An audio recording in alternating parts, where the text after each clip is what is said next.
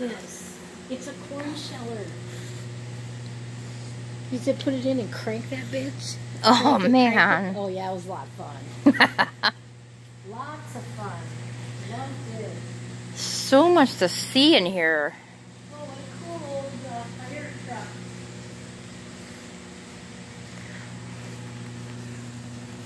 There's a log cabin. I've never been in this part. And there's a buggy. Oh, yeah, there's the old fire truck.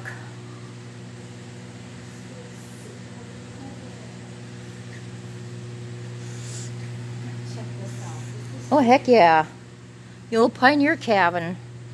Be careful with the step up. There's 2 steps up. Can't be any worse than mine. Oh, yeah, get this all in. Oh, wow. This is like Little House on the Prairie. This is super duper cool. Oh, man. Wow. This is neat. This is the kids with the little rocking horse.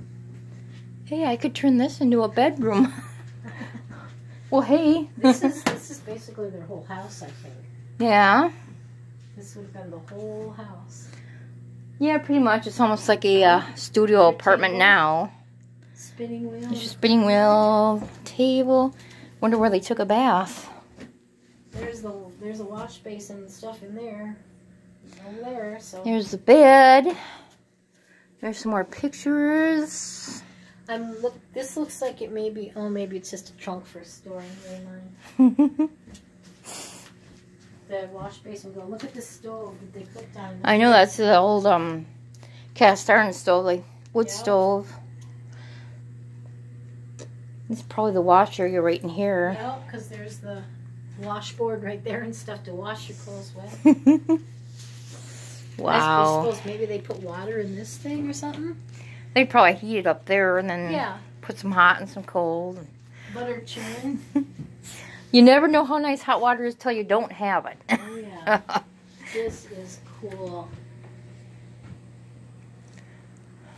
Then there's just a kind of a loft upstairs, I think. Oh, boy, I don't know. I want to try climbing that. Can't. That's why they have that there. They don't want you to go up. Yeah, it's probably not safe to go up there. Oh, I am. I see it. Even just all the old... Oh, here we go. You wondered where they took a bath? Oh, boy. That don't look very comfortable. I don't think it was meant for comfort. Actually, it looks pretty damn comfortable to me. You lay in it with your back against there.